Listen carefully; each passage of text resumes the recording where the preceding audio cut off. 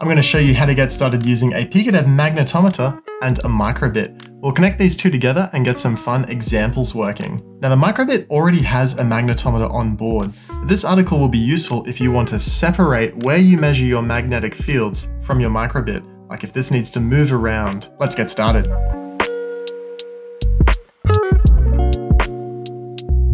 To follow along, you'll of course need a PiicoDev Magnetometer and adapter for Microbit, a Microbit V2, and a PiicoDev cable. I'm using a 500mm PiicoDev cable to keep my magnetometer nice and far away from as many electronics as possible.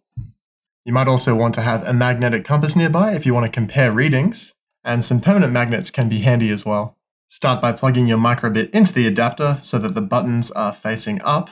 Connect your PiicoDev cable, and connect the other end to your magnetometer. And connect to your computer with a USB cable. In the article for this tutorial, find the download section, and there are 3 files that we need to download. Right-click each link and save link as. I'll save these to a PiicoDev directory in my documents. This last file, compass.py, I'll right-click that and save that as main.py. We'll use Thonny to program our Microbit in this tutorial. If you haven't used Thonny before, check out our guide for that. Or if you prefer to use a web-based programmer, check out our guide for programming the Microbit using python.microbit.org. Open Thonny, connect to your Microbit, and navigate to where you saved those 3 files. We'll upload all of them to the Microbit. Click the first, hold down Shift, and click the last, then right-click, upload to Microbit. And we'll open up main.py on the Microbit. This is a compass example. The magnetometer will sample magnetic field strength in 3 directions and do a little bit of math to collapse that into a heading similar to what you get out of a compass. The heading will be in degrees on the compass scale, so 0 to 360 degrees for our heading on the Earth's surface. Before we run it, taking a quick look at the code, we have a couple of imports just to import the functionality for the magnetometer and a sleep function. Then we initialize our magnetometer and call it compass. So every time we refer to compass, we're talking about the magnetometer. We also set the range to 800. And scrolling along, we can see that we could have ranges between 200 and 3000 microtesla. That's the unit for magnetic field strength. After that initialization, we calibrate the magnetometer, and then in the infinite loop, we just read the heading and print that to the shell. If I run the script, we get a notice that will begin calibrating. So I'll rotate the compass very slowly and smoothly in a complete circle.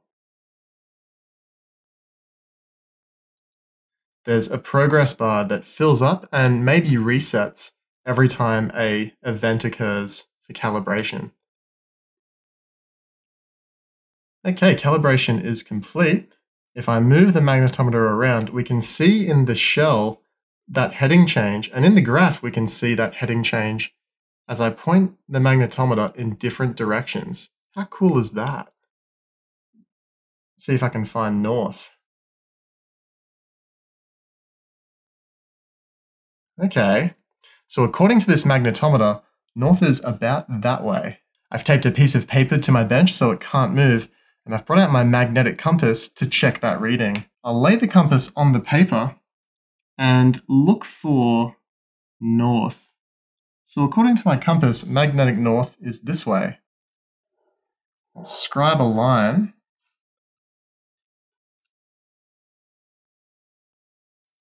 So now I've captured the direction of north in the studio as read by this magnetic compass. If I bring the magnetometer back in, let's see how close we are. How good is that? The magnetometer agrees exactly with the compass. I'm lining up my magnetometer to point in the same direction, and I'm getting north, about 0 degrees or around there. If I face south, I get 180 degrees. If I faced west, pointing this way, I should get about 270 degrees. Ah, you love to see it. Now, if you were to stop the script and refresh this file pane using the refresh tool, you might see a new file has appeared. This is the calibration data that we captured during compass.calibrate. By saving this data to a file, we only need to run this calibration function once. From now on, we could rerun this script with compass.calibrate commented out, and that way we don't have to go through that calibration procedure, because when we initialize the sensor, it actually checks to see if this file is present with all that calibration data. If it is, it gets loaded straight in. Even though you don't need to calibrate your magnetometer every time, you may still have to if it's been near some strong magnets or has otherwise become magnetized. Speaking of strong magnets, let's move on to the next example. Find example 2, detect a magnet, and copy all of that code into Thonny. I'll just paste that straight into main. This script starts in a very similar way to the last one. We just start with the maximum range, 3000 microteslas, because we're going to be working with a magnet. There's a threshold programmed, and in the infinite loop, we just call the read magnitude function to read the magnetic field strength. Then we check that if strength is greater than the threshold, we'll print a message, strong magnet. When I run the script, we can see the magnetic field strength at about 80 microteslas, and as I move my magnet closer, that number ought to get higher and higher. And once we cross that threshold, we get the message, strong magnet. If you're going to work with magnets and the sensor, do your best not to actually touch them to the board. We don't want to magnetize components on the board itself, but it's fine to bring a magnet nearby, and you can see that we can detect that really easily. As a remix, if I comment out this message, and we change the delay to 100 milliseconds, we'll be able to see a much more quickly reacting plot. I'll rerun the script, and now you can see we can detect very small movements of this magnet by using this function. So you can detect like proximity using this function. I'm only moving it about a centimeter or two. If you want to do your own signal processing of the raw data that comes out of this sensor, then example 3 is for you. Copy all of example 3 and paste that into main. This example calls the read function, and that just reads the 3-axis measurements in microtesla. So when we run the script now, we actually have 3 plots here, one for each of the axes that are labeled on the sensor.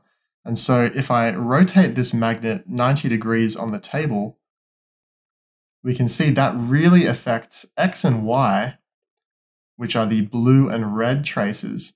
But the Z trace is practically unaffected, and that's because the Z axis here is coming through the board, and the magnetic lines on this magnet are moving in this axis only. There's no magnetic flux going out in this direction.